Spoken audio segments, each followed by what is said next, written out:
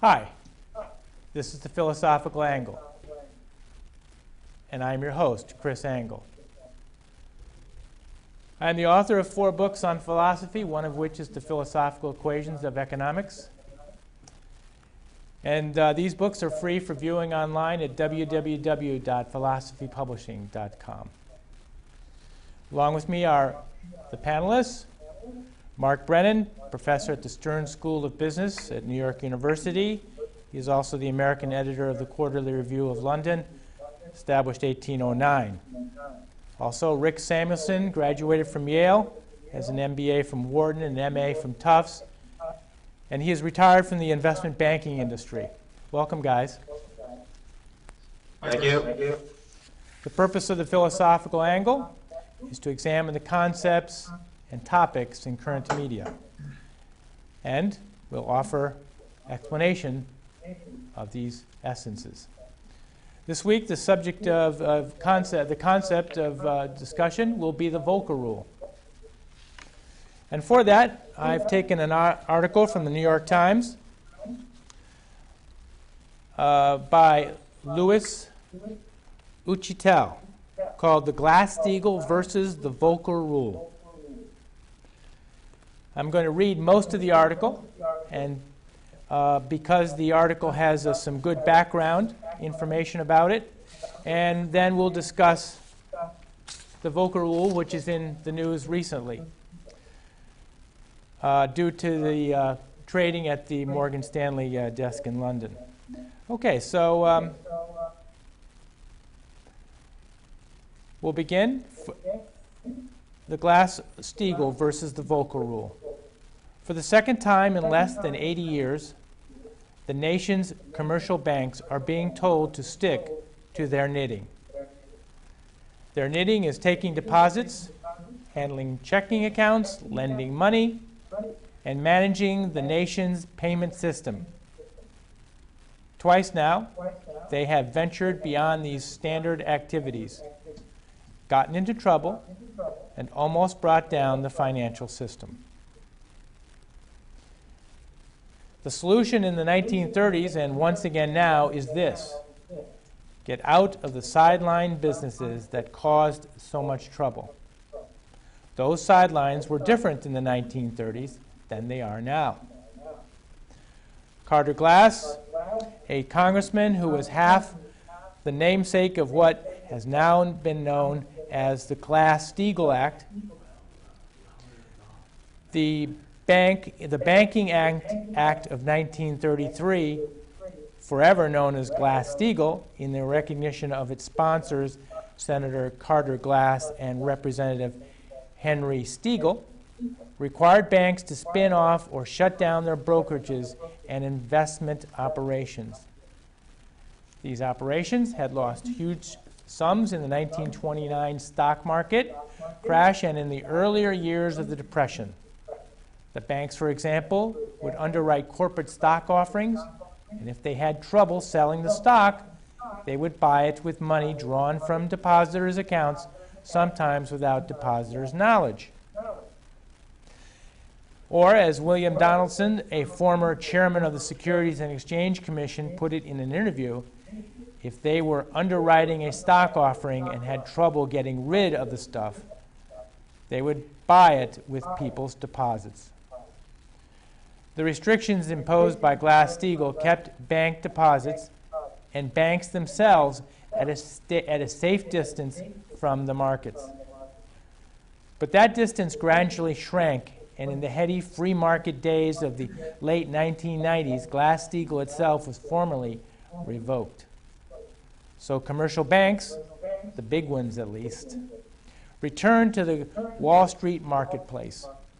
This time they got into trouble by engaging in proprietary trading, that is, the buying and selling of securities for their own account, particularly subprime mortgages packaged as bonds. When the market crashed in 2008, the federal government bailed out the banks, and now the president is asking Congress to bar banks from proprietary trading. The President is acting on a proposal that Paul Volcker, the former chairman of the Federal Reserve, has been pushing for months. It is sometimes referred to as Glass-Steagall in spirit, but the behavior involved and the proposed solution are different enough for the legislation to have its own name. And Obama himself has suggested one, the Volcker Rule. So I'd like to ask our panelists whether the U.S. government should go forth with the Volcker Rule, which is a upshot from the Dodd-Frank bill, along with its regulations. What do you think, guys? Anybody want to venture forth? Mark?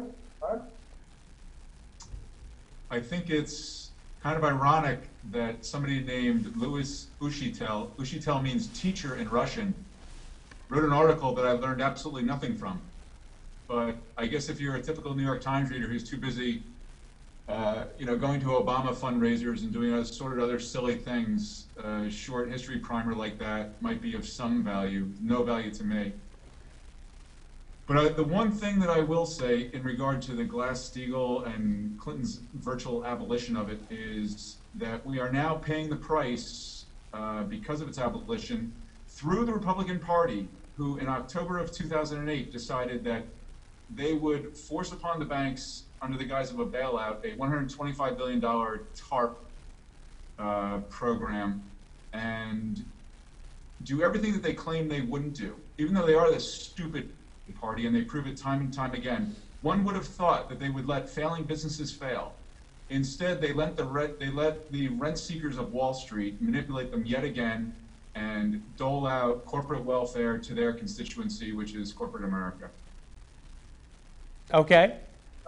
Rick, any opening remarks?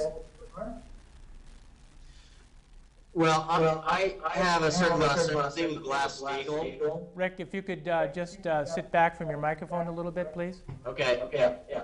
I have a certain amount of sympathy with Glass-Steagall, but to some extent, the derivatives market, particularly the OTC market, is so large that regulating it somehow needs to be addressed. As far as Dodd-Frank is concerned, it will not prevent another financial catastrophe. That is clear. And the reason is the regulations in their current form, they're not completely formulated, mind you, are focused on the wrong thing.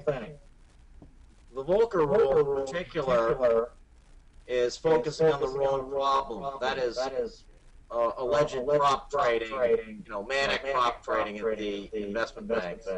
That's not what brought the investment banks down. What brought the investment banks down was attempting to hedge positions that were extremely levered and failing to do so.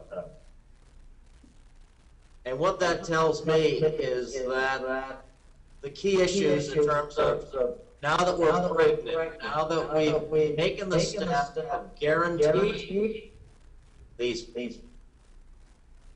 financial institutions, which is something we can argue about quite separately and should be argued about. But now that we've taken the position as a country of guaranteeing these large investment banks, we now have to deal with the situation as it is. And the two keys to that are, one, bringing as much of the OTC business onto exchanges so there's some transparency, and two, associating capital requirements with the gross positions that these firms take, not the net, the gross positions, because derivatives alone represent a form of leverage. That's why the losses were so great. Okay. All right, now, but I would think that there are two problems with that, that we should focus on for the Volcker Rule. One, whether it should be instituted whether it should be instituted to not allow the banks in the investment banking industry at all, or whether it should just be not allowing the investment banks to have access to clients' money. Obviously, it should not have access to clients' money. But whether investment banks should be allowed, and banks themselves, having an investment bank subsidiary or to be allowed to trade on their own account with their own money, what do you think? Is one just enough? In other words, is just the regulation or just the law or just a reimposition of the Glass-Steagall to not the entire effect of it, which separates the investment bank from the bank itself, but just the portion where it can trade its own money, but it just can't trade the money of any depositors? Chris, the problem is that money is fungible, and when you put your money in a bank, it doesn't go into a cubby hole, it just goes into a big pot. And when a bank is levered, commercial banks are levered, 12 to 15 times on their equity base. Investment banks are levered anywhere from 20 to, they're running 60 times their equity base right before the crash. When these things go down, the slightest change to the asset base, on that small of an equity base just wipes out the equity base, and that takes down your deposits or clients' money or whatever else it is with it, because these things are just pure leverage. So the fantasy that we can take your savings and stick them in a cubby hole and you'll be safe exists only in the minds of silly Americans who want to believe it, or who think that the $200,000 government guarantee on their deposits will be something that the government will be able to stand by. The government will be able to stand by it, but if it ever comes to the point where they're doing massive bailouts with that $200,000 limit, they'll be doing it with an inflated currency that when you receive it, it won't be, the only thing it'll be useful for is to wipe your backside after you have a bowel movement. Well, thanks for, I agree with you, and I think that's probably why, it may be true that the segmentation of clients' funds from the bank in itself, but, a bank makes various types of transactions. They can also have a loan portfolio, and that in itself is a kind of judgment that they have to use and accept a risk that they have to take in judging the amount of risk that they have in their portfolios, because people come and businesses come to the bank and apply for their loans, and they come with a risk involved. So is that risk any different from buying or selling on a proprietary trading desk certain risks? It just seems that the product is different, not the risk. What do you think, guys?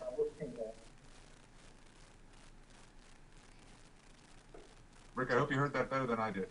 I couldn't hear that well. I'd like to comment on the deposit insurance situation.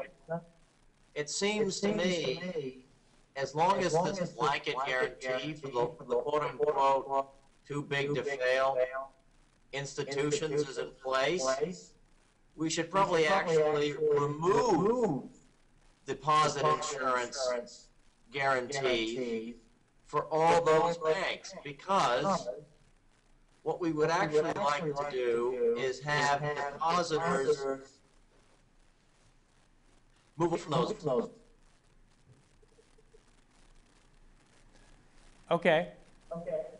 I agree, but being a member of the Federal Reserve doesn't permit you to do that. You'd have to change the rules on which you banks are members of the Federal Reserve, because in order to be a part of the Federal Reserve, you have to abide by its rules, and otherwise you can't deal with any banks in the Federal Reserve. So if you take yourself away from its rules, and that one of which would be the FDIC, then you would not be able to deal with any Federal Reserve banks in the future. You'd have to change that rule also then.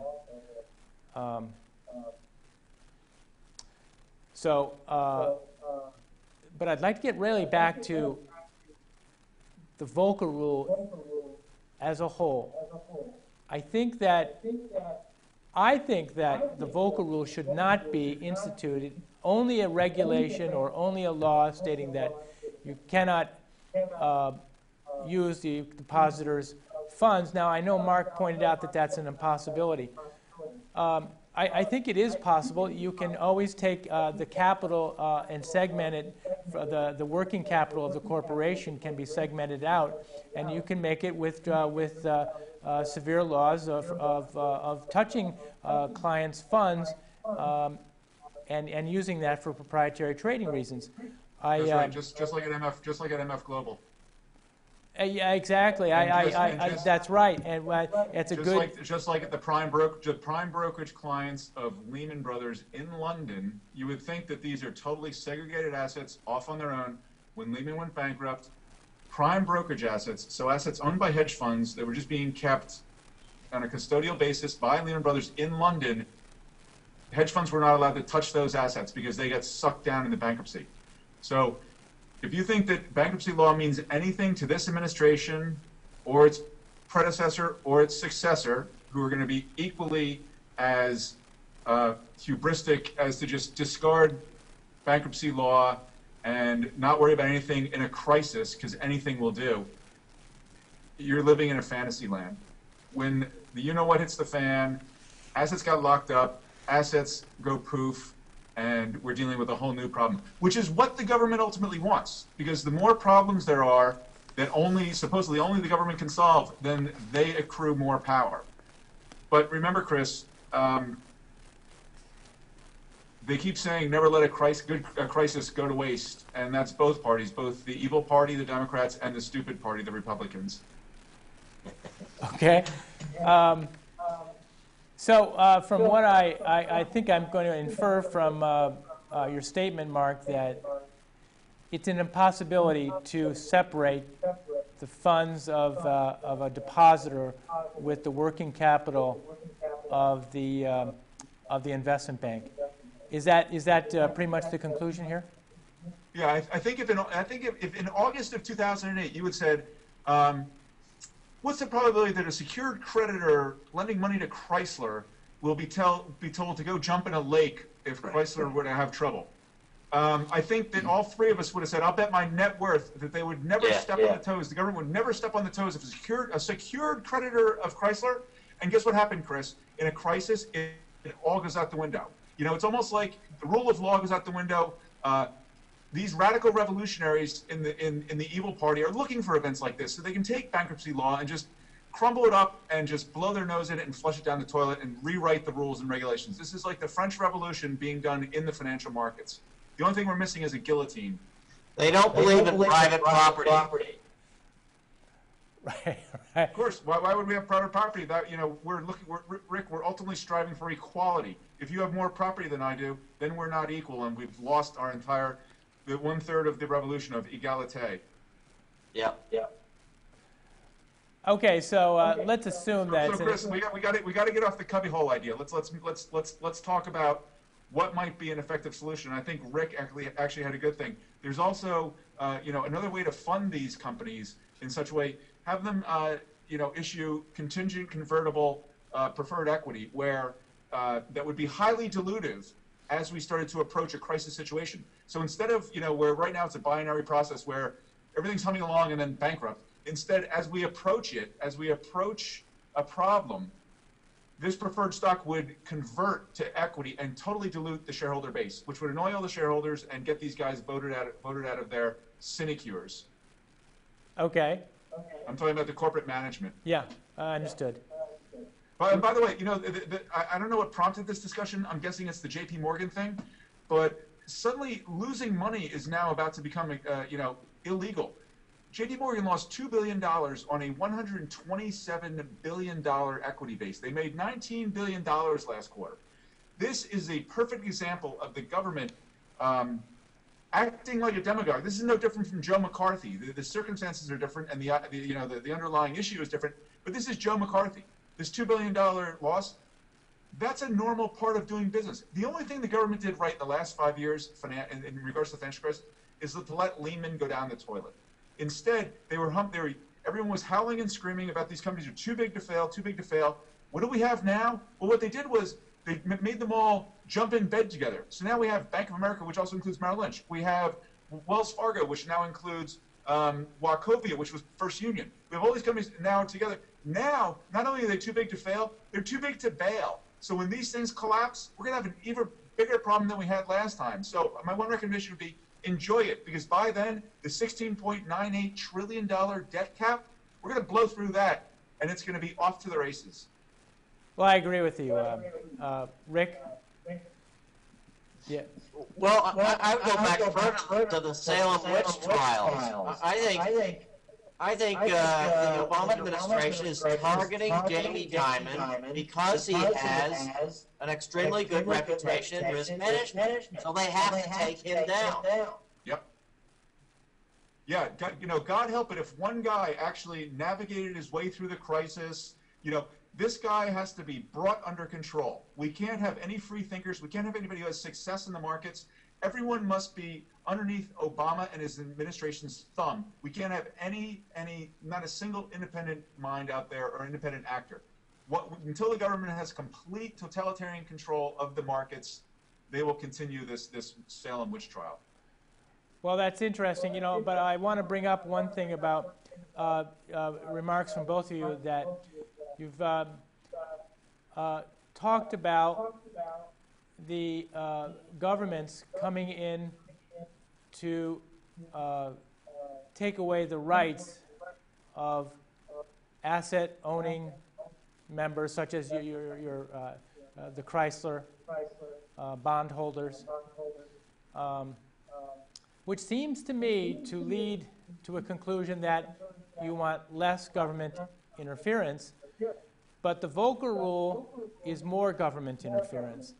And my own feeling on this is that the Volcker rule is part of regulation, and regulations preclude the forming of economic activity. Tax law operates on the result of the.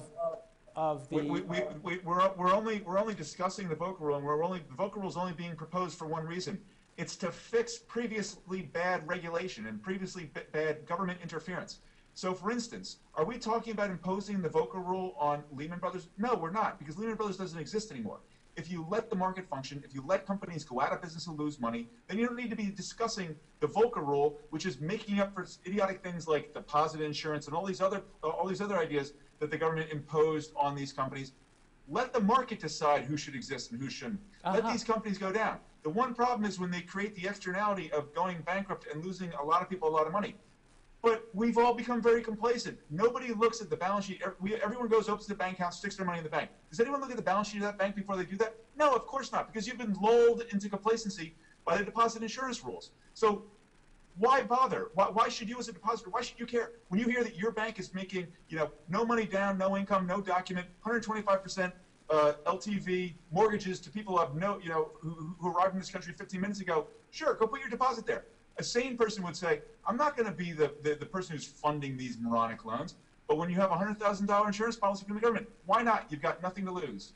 So the Volcker rule, we're just playing whack-a-mole. The Volcker rule is the latest one to fix regulations that did not work before. Okay, so if I can summarize what I think is your conclusion, or what you're looking to do here, would be to not have a Volcker rule, not have a Glass-Steagall, let the marketplace solve all its problems with little or no regulation. Is that the conclusion we can? Absolutely minimal regulation. We've got volumes full of laws. I flew down to Miami this weekend on American Airlines, which is bankrupt. It was a great trip, had a great experience. The bankruptcy laws in this country work. They're a great thing, but we just don't use them because we're afraid. Because Why use them when you can grab power instead? You know, Rahm Emanuel is probably doing it on a smaller scale now in Chicago, but Obama's still doing it. Okay. Rick, I'd like to get some final thoughts on whether your feeling on whether the imposition of the Volcker rule in the sense that I think the Volcker rule is a red herring because it's framed in a way such that it identifies the wrong problem, namely that banks are allegedly, you know, like hedge funds, just doing highly leveraged trades to try to make a quick buck here and there. That's not actually how investment banks work.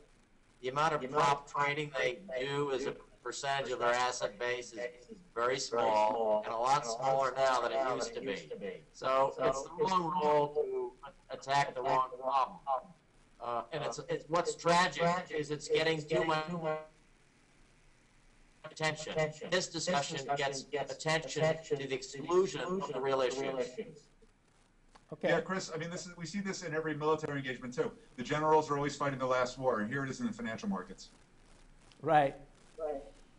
Okay, guys, I want to thank you for participating, and I want to thank the audience for visiting us on the philosophical angle, and we'll see you next week. Thank you very much.